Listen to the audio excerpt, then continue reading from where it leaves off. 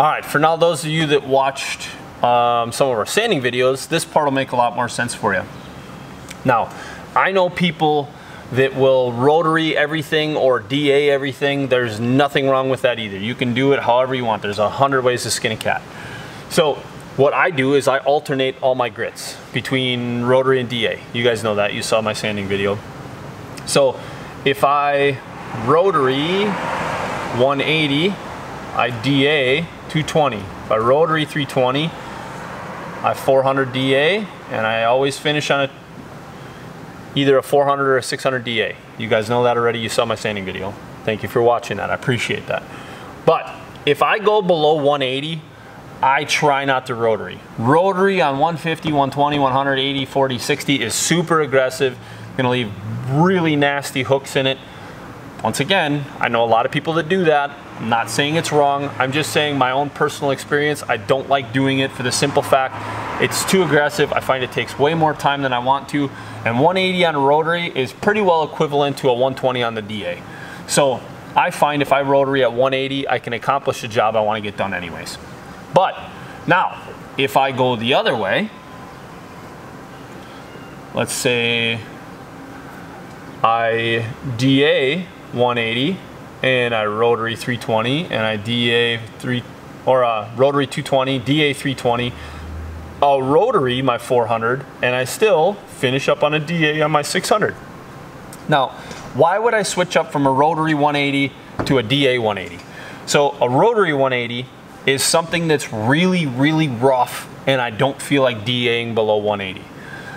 Now, a 180 DA might just be a tank that's got some light pitting on it that I don't want to rotary at 180 because 180 is going to take a lot more time and it's going to dig a lot deeper. But if I don't need to go that deep, I'll start with the 180 on the DA. Now, you won't know this until you start to experience it yourself, but sometime when you get a tank or a wheel that's not in terrible shape, start it with the 180 DA in one spot and start it with a rotary in 180 in a spot. And I will guarantee you, if you start with a rotary on 180, you're gonna spend a whole lot more time sanding than if you start with a DA on 180. But just switching those two up is gonna get me a little bit different finish. The 180 on the DA is not gonna quite bite as deep as if I did rotary on the 180. And then the 220, which of course takes out the 180, just swapping back and forth. So you can go from rotary DA, DA, to DA, rotary, DA. Both of those routes are fine, but this one is less abrasive than this one. So if your tank isn't as bad, you may want to start here. If your tank is bad, you may want to start there. But I can also do this. If the tank really isn't that bad, I can start with a rotary 220, go with the DA 320, rotary 400, DA 600. So it's one of those things where you'll eventually just look at it and go, I got a feeling I'm gonna have to start with 180 or I'm gonna have to start with 220. Now, if I gotta start with 320, I usually, if it's really not bad at all, and I just can start with 320, I almost always rotary 320, then go to DA 400, DA 600.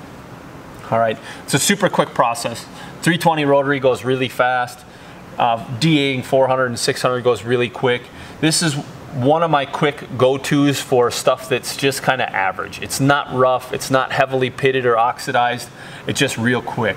Now these 40s, 60, and 80s, don't do that. If you've never sanded before, avoid anything below 150. For those of you that are inexperienced with sanding aluminum, avoid going below 150 at all costs. Anytime you go below 150, when most people send me pictures of what did I do wrong, and I ask them what they did, they started at 80, or they started at 60, or they started at 40. Please don't do that, because trying to fix it is a very long road, a very difficult process, and it almost always requires taking it to a professional. I know a lot of people that have tried doing it themselves and just were like, can you find me a polisher in my local area so I can get this taken care of, because I can't fix it. I can't fix my problem. I watched another polisher or a truck driver on YouTube that was doing a polishing job the other day, and I watched him sand with wood sandpaper. We're going to talk about that in a video real soon too.